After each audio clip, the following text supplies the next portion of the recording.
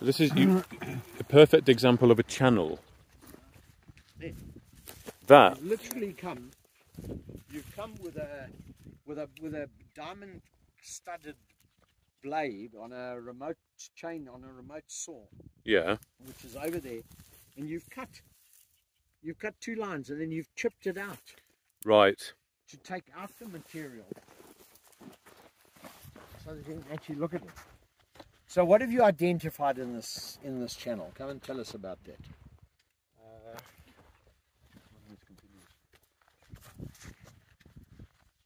So this channel goes right across the strike of the pigment, and there's spodumene here.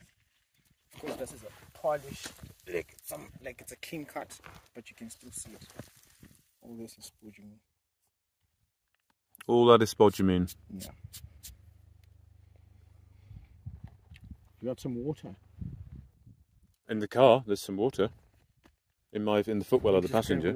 Let me grab a bit of water and put it on there. You'll see it better. So when you say this is, you call it a channel Yeah. rather than a strike.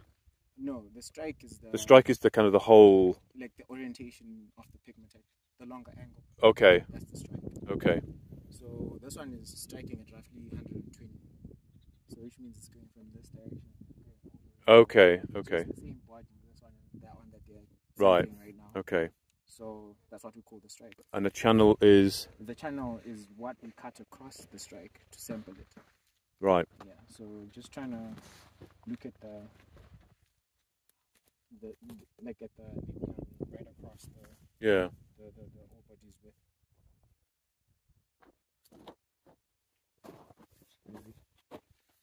You'll have to drink the rest of it. No, absolutely. So Nice.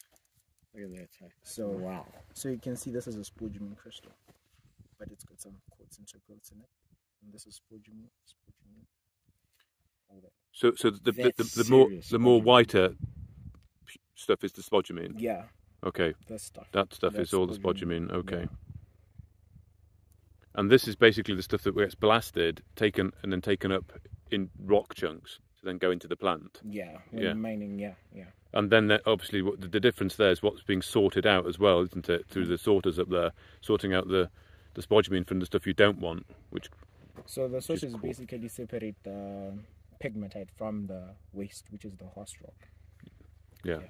So the XRT sorter is not distinguishing between the spodumene and the quartz. That's your quartz there, I presume. Yes. Yeah. Okay. So it's not distinguishing between the spodumene and the quartz. Yeah.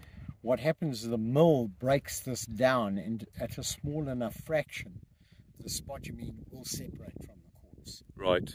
Okay. But what the XRT does is it will take. Yeah, where's a bit of waste Thank you. rock? Yeah, there's a bit of waste rock lying around here somewhere. Something that's not mineralized. It's not pegmatite. There's something that's not pegmatite. No, that's not pegmatite. No? Yeah, this is not pegmatite, but it's full of.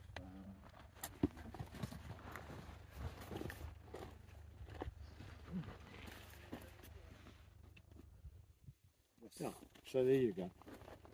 So there's a bit of waste rock. Okay. So what the XRT is doing, what it's programmed to do, is to take that and put it one side as waste, and take that and put it into the plant. Okay. So it's an upgrading at the front end of the plant. So it's, try as you might, this is very nice, and you can mine this reasonably accurately. But you're still going to pick up a bit of that every now and again. You've got a big front end excavator that's pulling this in. So what you're doing is you are almost upgrading. So you're not diluting that grade. I don't know what that grade's going to run. That's very nice. Yeah, that's one of those that you want to specially report all on its own. Yeah, definitely. That's a beautiful section. So. But you'd be diluting the material in your plant if you picked up a whole lot of this with it. So that's what the sorter tries to do. Right. And Upgrading at the front end.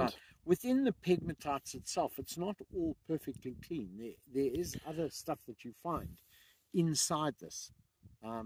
So it's a case of throwing out that so that you can focus your plant more onto the spodumene.